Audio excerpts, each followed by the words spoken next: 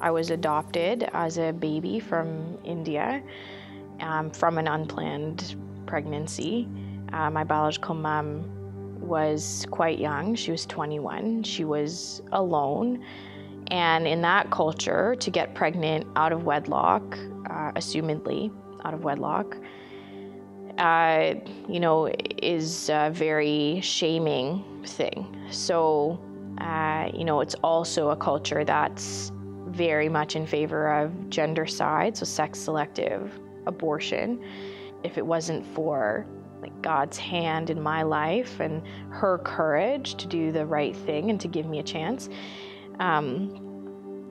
I could easily not be here, if she had had more access to abortion, or if she had had the funding to have an abortion there, or funding to find out if she was having a girl, all those things. But through a series of events that required her to be quite courageous and, God's plan in my own life, she ended up at a convent that had an attachment for single moms.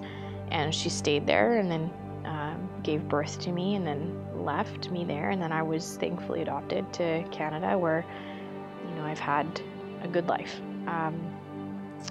And I'm very grateful to her for her courage and her resilience to be able to do that very difficult thing at a very difficult time in her life.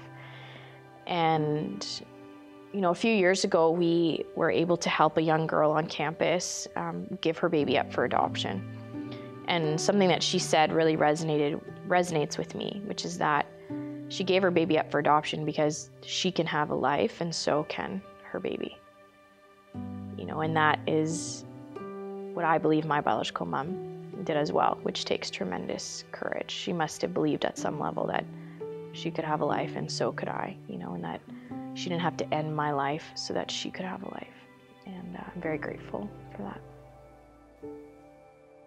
You have it in you to do hard things, and you're not alone. There's an army of people willing to support you and this baby, and that more than anything, you have the resilience and the strength of character to walk in this path that you didn't think was going to happen to you. You don't have to do it alone, and that it might not be as hard or as dark as you think it's going to be.